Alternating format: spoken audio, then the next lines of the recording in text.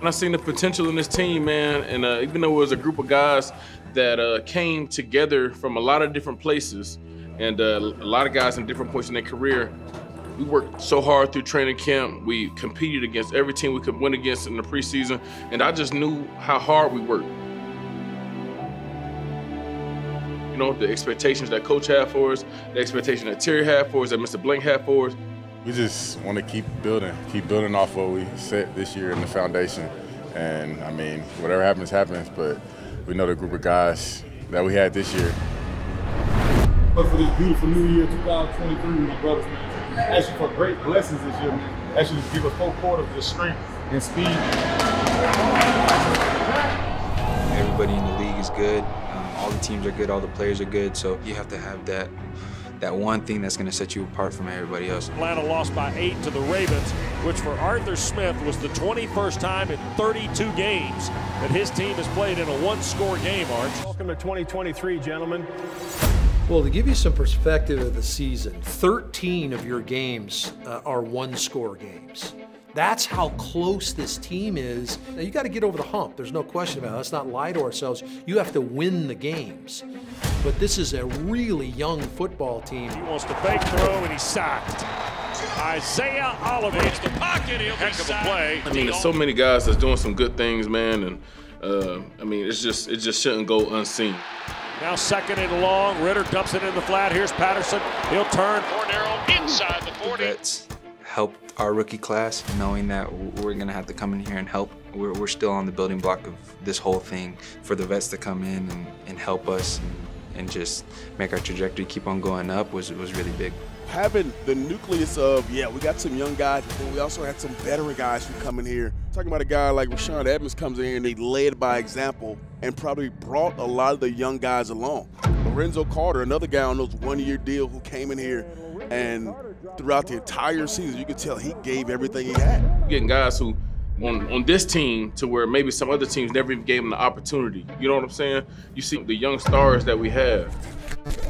They're going to hand Algier. Tyler revs it up and scores on the carry. Tyler Algier will punch home his 3rd rushing score of the year.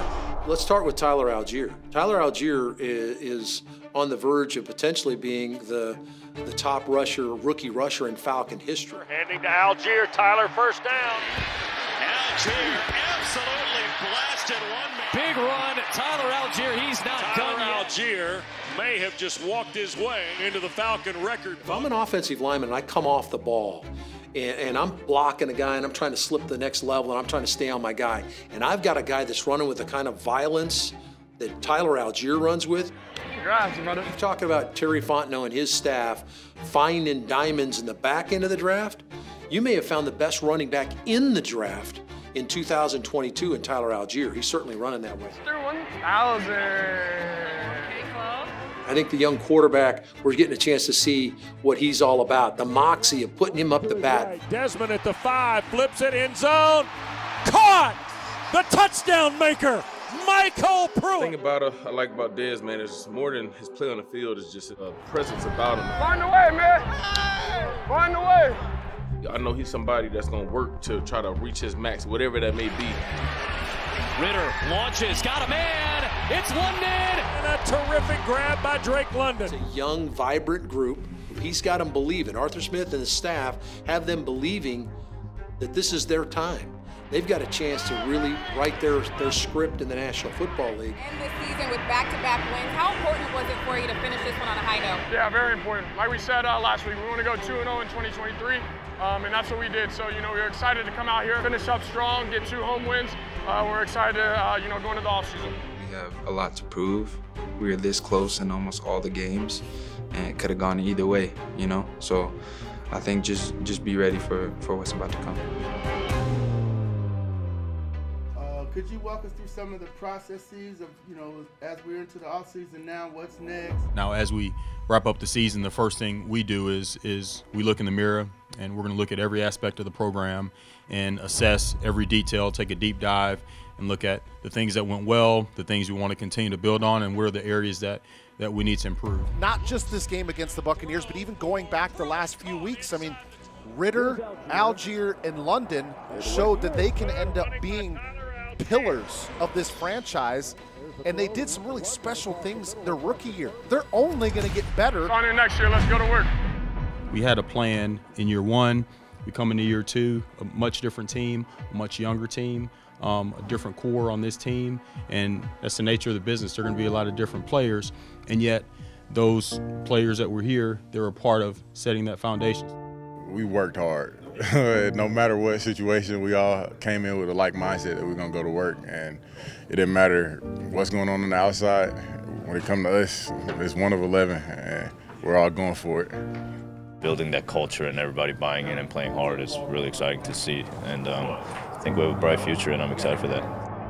When you hear about the culture that's being built down here, you watch the way this team plays for 60 minutes. As I'm a free agent, that's attractive. You're going to be able to affect this roster big time, and now you got the money to do it. We had a plan from the very beginning, and now we're in the next phase of that. And this is going to be a different offseason than we had the previous years.